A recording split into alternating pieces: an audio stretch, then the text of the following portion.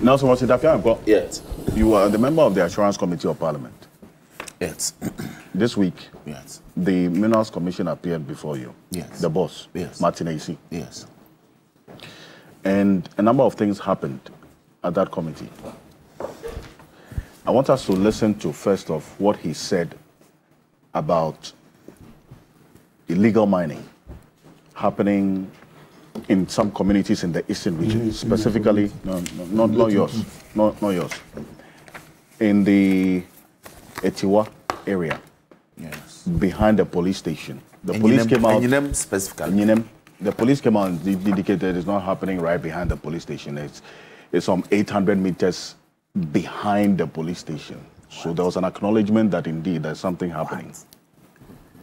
This is what he said. Let's take a look at it. They see you. There's no way we'll tell you, we'll give you a license to go and mine a mineral in a water body. We don't do that. So anybody who gets into the water body is involved in illegality. We have reported severally that behind Enyam police station, people are doing stuff there which we have not permitted. So how come that the police is not taking action? So those guys that Minerals Commission has brought to the attention of MUSEC or DISEC, depending on where it is. The Enyinam one, for example, that Galamsey is taking place behind the police station. So it's like we've told you Galamsey is having a job 600 proper that is behind this new block. Respectfully, Honorable Okujeto, and chair of this respectful Honorable Committee, the Minerals Commission officer has done his work. I am not saying that we have also not let Ghana down or we are 100% right. Because they have told you that there are instances where people have had all their rights and they have made mistakes. Of course, that's why they are inspectors. So he acknowledges there are some shortcomings in the Minerals Commission, but also makes the point about the number of licenses issued and so on. That's a matter that I think the committee is dealing with, because there was a sheet of paper, right, that was presented to you with the years and the number of licenses issued. When we check the Ghana Mining Repository, that's also not consistent with the data that is on there. Is there any other source of data, quickly, from what you do know, for the number of mining licenses issued in this country than what you would find on the Ghana Mining Repository, that website? Now, they appeared so.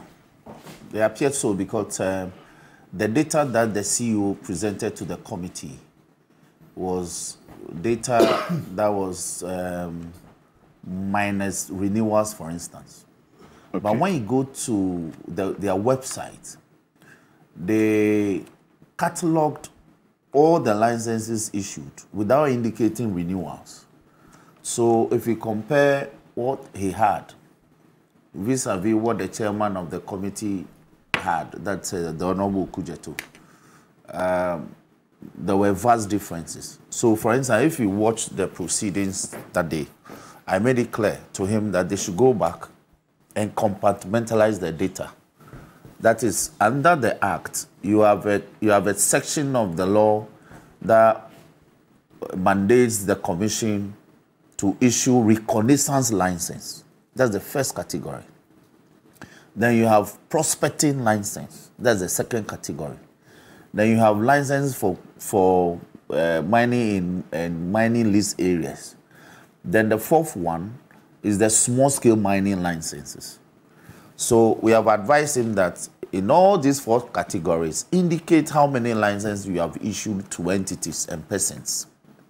How many have been renewed since perhaps from '93, so that the data, when the data is probably disaggregated this way, then we can speak to it properly. But what he brought was to indicate licenses issued over the years, which doesn't particularize which ones, because on the average, the licenses are cut up by a flution of time after 5 years. You have to come back for renewal. We have no data indicating which ones have been renewed and which ones haven't. Mm-hmm. So the omnibus data like that doesn't speak to the issue. So that was one of the key things that we advised that the Commission undertakes, and they promised that they will do that. Then, of course, we're also aware that the EPA came on Thursday, the EPA also appeared. Now, if you look at the matters that erupted, I'm scandalized to hear the police come out to respond to the Minerals Commission in the manner that they did. That, what has been reported as happening behind the police station is not immediately behind the police station, but it is 800 meters away. Is that even a thing to say?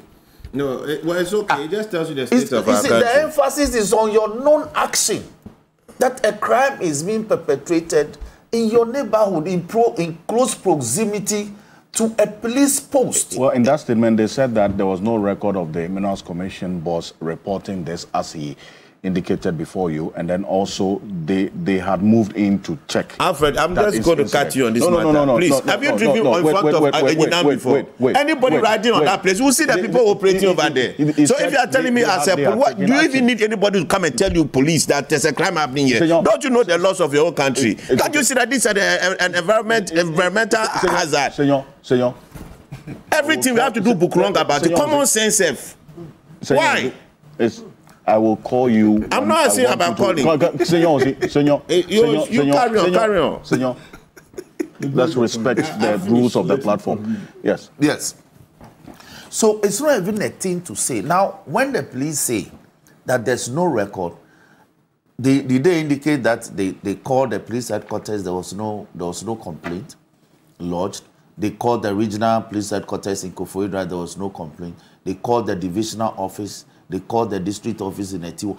So, you know, we must, I think the essence of the hearing on Tuesday was that as public servants, we must be duty conscious when we occupy public offices. And that was my message to the CEO. He was trying to chicken out from my proposition that they must come back for an enhancement of the law. But in any case, he also has a duty to monitor the operations of yes, I'm getting there. And therefore, it's not only about licensing. Yes. It's also about... No, if you look at the law, if you look at Minerals and Mining Act 703 2006 as amended. That we are going to go through the yes, yes, as amended by Act 995 2009, it gives them the power under Section 100 that the MINCOM, which is the Minerals Commission entity, has the power to enforce the implementation of the law. And of course, the regulation that subsequently was passed in 2012, LI 2176. What does it say? You have power, for instance, under sections 54 and thereafter and thereabout. You have power to inspect. You have inspectors, environmental inspectors, to go to the environment where licenses have been granted to ensure that the proper is monitor. Yes. That includes inspection. Yes. But the names of the public officers under the act, they are environmental inspectors. They are supposed to go and inspect. When you issue a license that go and mine in accordance with certain conditions, you must ensure, the law empowers you to ensure that the mining operation is done in accordance with an act. Already you've told the committee or parliament that any mining activity that is undertaken in alluvial plains or in the bed of a stream or a river or near a water body, it's irregular because you don't license operations. Exactly. Is it unlawful? It's unlawful. Irregular? Oh, but irregular and unlawful. So I agree. It's unlawful. Now it's your duty to ensure that operations that you have not licensed are stopped, are terminated. I put that to him, and he agreed. Then I said, when this law was passed in the quiet evenings of sometime in 1993, nobody anticipated that environmental degradation would take this form and character. So we didn't anticipate to, for instance, empower our mining inspectors and environmental inspectors to, for instance, bear arms. But if 30 years down the line it's become necessary to bear arms, we'll give you enhanced powers to do that, like we have done for the immigration service. Because the immigration service, when we set it up, we didn't set it up to bear arms.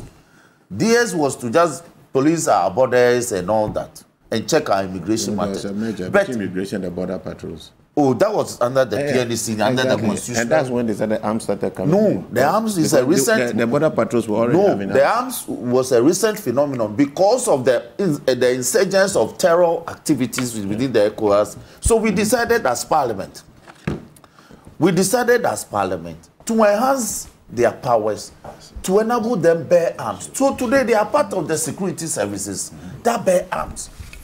If these Galamsey matters have shocked the conscience of the nation, and everybody says that it should be stopped, and you tell us that as the regulator you have been relying on the army, for instance, you'll be relying on the police service, for instance, you'll be relying on the national security apparatus, for instance, you'll be relying on Ghana Immigration Service, for instance, in terms of weapon operations, and they have failed you. Because they have to collaborate with you as a state agency. And they have failed you.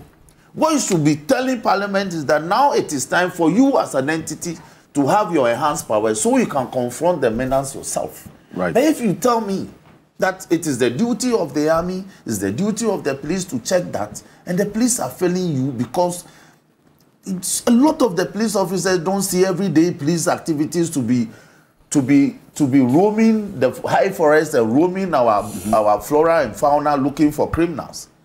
It is you, the mandated entity under law, whose duty it is to inspect our environment, whose duty it is to make sure that the environment is not degraded in the manner that it is.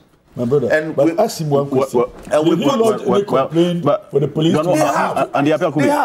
They have, Andy. Yes. Indeed, if you look at the Auditor General's report, I cited a couple, and on Thursday, the Honorable Kujetu also brought even the performance audit report. Okay.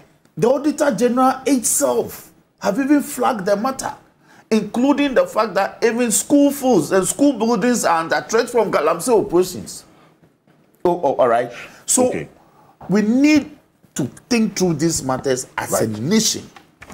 That what must we do? Because it appears that existing legislation, even though it empowers state entities, they are refusing to properly invoke their powers under the law. For me, the EPA came with the same idea. I said, no, they should come back for an enhanced powers. For instance, I will be the first person to support the idea that the EPA or the Minerals Commission should own a helicopter by now, so they can roam, have area view of what's happening on the ground, and they can move in. We should be able to support them. So they came with that call that they don't have power. Apart from not having enough powers, they don't have the resources as well, the EPA. That's what they said before you, the committee. Yes. That they don't have money, essentially, because you're supposed to conduct an environmental impact assessment as part of the processes for the granting of licenses. And they don't have the men to do so. Can you imagine what's happening? The reason why we are saying this. That was like the minimis of the discussions. It was not a core part of the matter. What rather they thought or they proposed was there should be a reversal of the rule, and that when Minerals Commission issues the concessionaire license, all right, or the concession, it comes with a cadastral map. Of course, the law allows that. That is what will tell you always the geographical parameters on the ground as to where the mining will take place. Always. Now, you need that before EPA can go in and say that the cadastral map tells us on the ground, in situ, that the mining will take place in this studio physically. So they must determine the environmental impact assessment regarding the mining operations on the flora and fauna within the close proximity of the area. You cannot say that you should do the environmental impact assessment. They were proposing that then they must perform the assessment analysis before the Minerals Commission issues the lines. I said, no, if they do that, you are not able to determine the physical area. So that if, for instance, you determine the impact assessment that it is this studio, and the concession is granted when you go on the ground, it is near the gate to the premises of TV3. Okay. It will be a total miscommunication. I support them all. My research is in that area. Okay. I support the EIA before the license. Yeah, but I'm saying that if you reverse the order, it will not help the process, because the performance of the EIA, the environmental impact assessment, must be in respect of a certain physical location, which is always determined by the cadastral map.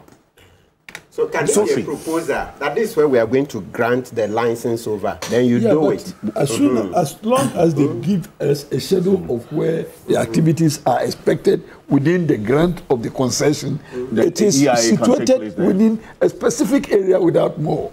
But again, let me even push it from where my brother left off. The environmental impact assessment plan is not the only requirement. It must be followed with a mitigation plan. Of course. It's part of it. Yes. Of course. It's all part of it. How to mitigate the impact. Yes. So that we mark you by your own propositions. If I may conclude, that you can come. So, two things came out. The EPA decried the fact that they are bashed for not issuing the impact assessment reports early. But in other jurisdictions like the US, it takes on the average like 8 years, 9 years. So that when you eventually have the impact assessment report, it tells you exactly what to do. It's not done in a rush. On the other hand, the Minerals Commission is of the view that when they place a moratorium on the issuance of licenses sometime in late 2017, 2018, and there were criticism that has led to the people moving into the forest quietly, illegally, to go and engage in it. So they came back to reopen the license issuing regime. But according to him, the minister at the time, or his minister, Dafeamekpor, told him that it is the delay in the issuance of the license that's creating the problem. So they have actually, by a deliberate policy, speeding up the license issuing regime. So the minister told him, is that what he believes as the technical person? Well, so I didn't interrogate that matter. So in the end, so in sum, these were some of the major matters that erupted before the committee that we interrogated.